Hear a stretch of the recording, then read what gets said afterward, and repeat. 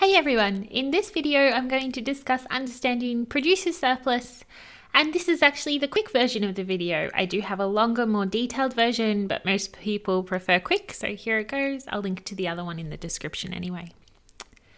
Alright, so producer surplus is our way of measuring how well producers are doing, and we often use the measure to compare market scenarios or to evaluate the effect of a market intervention on producers. And how we measure producer surplus is we take the difference between the price that the producer sells their good at, that's P, and the marginal cost of production, which is abbreviated MC, for each unit that the producer sells.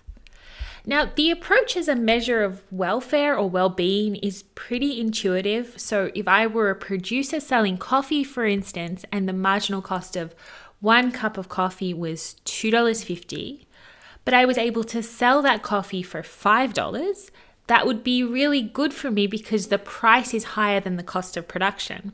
So economists say that I get an additional surplus, producer surplus, or PS, of, well, 5, that's the price, minus $2.50, that's the cost of production, equal to $2.50, that's the producer surplus for that unit.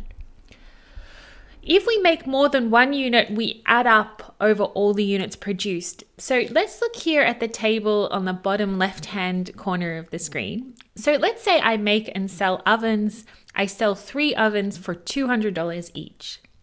Now in the table, I can see that the marginal cost of each oven is, well, for the first it's $100, for the second it's $120, and for the third it's $140.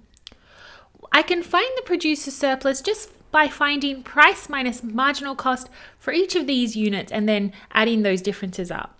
So just in that last column, we're going to find P minus MC. For that first unit, it's, well, 200 minus 100, so 100. For the second unit, it's 200 minus 120, so 80. For the third unit, it's 200 minus 140, so 60. The total producer surplus then would be the sum of these differences, so 100 plus 80 plus 60, which is 240. Now, we might also have examples like this one on the bottom right-hand side of the screen, where we have a supply curve, and we see the price is 50 in this case, and the quantity supplied at that price is equal to 50. Now, here we just have to realize that our supply curve, well, it tells us about the minimum price that suppliers need to be incentivized to produce some quantity, and that minimum price is just the cost of production, i.e. it's the marginal cost.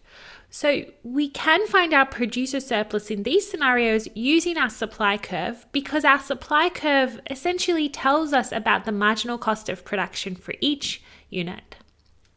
So for instance, if we had any quantity, say Q1, well, the marginal cost of producing Q1 would just be equal to the height of the supply curve at that quantity.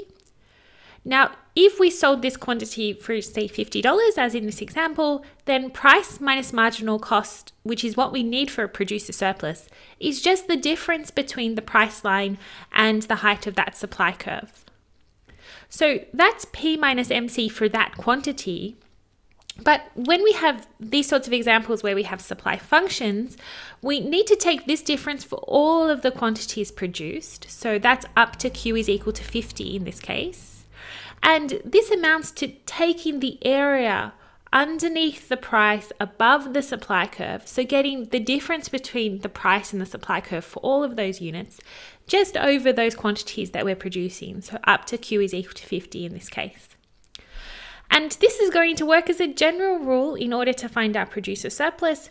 When we have supply functions like this, we take the area below price above supply over those quantities supplied, and that's our producer surplus. Now in this case, our producer surplus is just the area of a triangle, so we can find it by just using half times base times height. And that's half times, our base can be 50, our height will be 50 minus 10, so 40, so equal to 1,000. All right, so now that is a quick version of explaining producer surplus. I do have another video which is more detailed and has kind of more elaborate practice problems. It is probably too long. I think this one's a better one, but I'll link to it below just in case you do want to see the extended version. I hope that it helped, and I hope you guys are doing really well.